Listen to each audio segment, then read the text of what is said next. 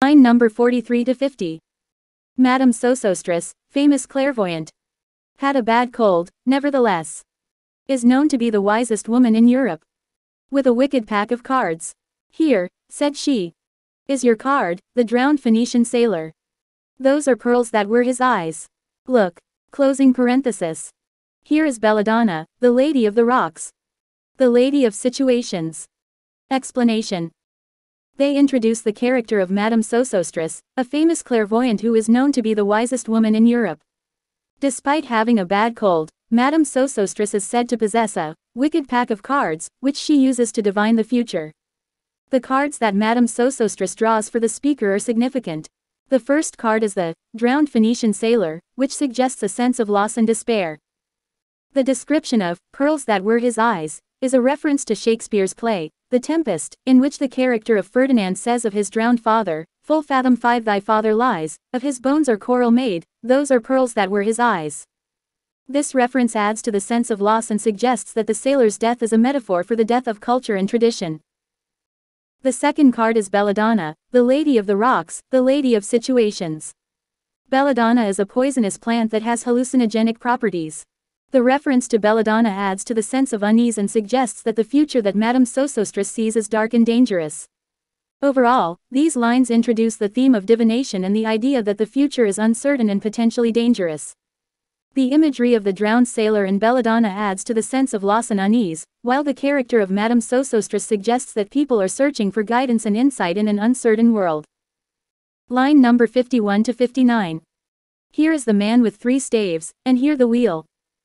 And here is the one-eyed merchant, and this card, which is blank, is something he carries on his back, which I am forbidden to see.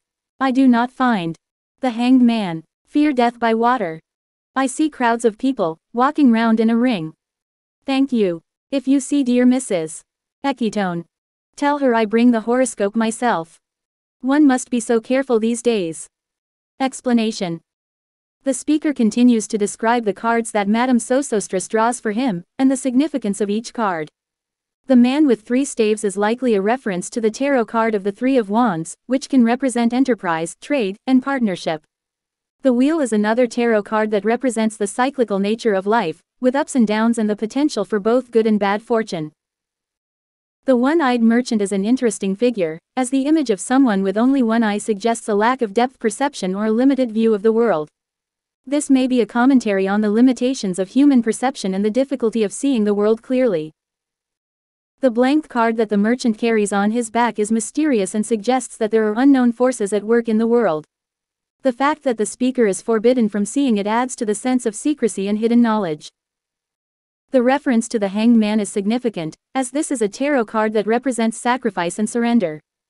The suggestion to fear death by water adds to the sense of foreboding and suggests that water is a symbol of danger and uncertainty. The final lines, in which the speaker asks Madame Sosostris to deliver a horoscope to Mrs. Eckytone, suggest a desire for knowledge and guidance in a chaotic and uncertain world.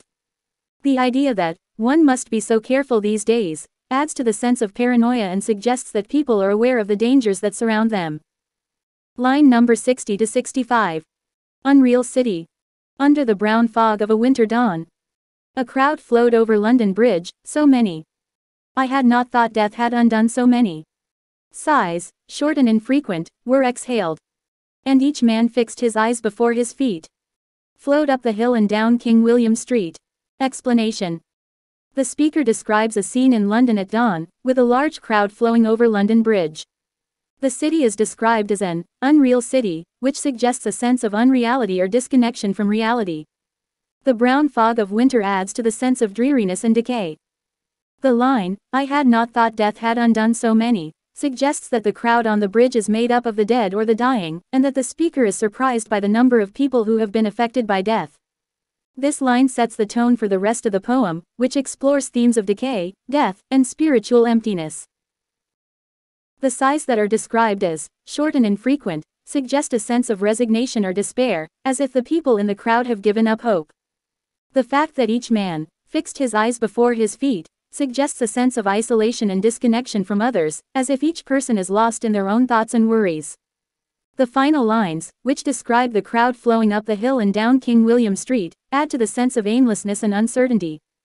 The city is described as a maze, with no clear direction or purpose. This sense of disorientation and confusion is a recurring theme in the poem, as the speaker explores the ways in which people have lost their way in the modern world. Line number 66 to 76. To where St. Mary Woolnoth kept the hours. With a dead sound on the final stroke of 9. There I saw one I knew, and stopped him, crying, "Stetson! You who were with me in the ships at Miley. That corpse you planted last year in your garden. Has it begun to sprout? Will it bloom this year? Or has the sudden frost disturbed its bed? Oh, keep the dog far hence, that's friend to men. Or with his nails he'll dig it up again. You hypocrite lector, mon semblable, mon frère." Quote. Explanation. The speaker describes walking to St. Mary Woolnoth Church and hearing the clock strike 9 with a dead sound on the final stroke. The reference to the church and its bells suggests a connection to religion and the passing of time. The speaker then sees someone he knows, named Stetson, and stops him to ask about a corpse that he planted in his garden. This reference to death and decay is a recurring theme in the poem. The speaker asks if the corpse has started to sprout or if the sudden frost has disturbed its bed. This is a metaphor for the idea of rebirth or renewal, but also suggests the futility of trying to revive something that is dead. The line, "Oh, keep the dog far hence, that's friend to men, or with his nails he'll dig it up again," refers to the mythological figure of Cerberus, the three-headed dog that guards the entrance to the underworld in Greek mythology. The dog is a symbol of death and the underworld, and the speaker warns against disturbing the dead. The final line, "You hypocrite lector, mon semblable, mon frère," is a direct address to the reader, accusing them of hypocrisy and suggesting a sense of shared experience or brotherhood. This line is a reference to Charles Baudelaire's poem, O Lector, which similarly addresses the reader in a confrontational way. Overall, these lines continue the poem's exploration of death and decay, and suggest a sense of hopelessness and futility in the face of mortality. The reference to religion and mythology also adds to the sense of spirituality and the unknown, as the speaker struggles to find meaning in a world that seems to be falling apart.